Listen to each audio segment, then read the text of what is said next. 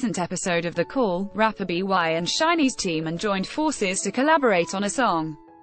While Taemin debuted years earlier than BewhY, these two 93-liners, 93, born 1993, quickly became friends once they sat down to talk about music, and other things. Your browser does not support video. I used to eat ants. BewhY, me too.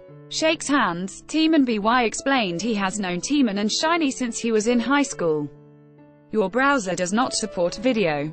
Ad choices advertising in red invented by teens. When I was in high school, my friends would talk about how you are our age.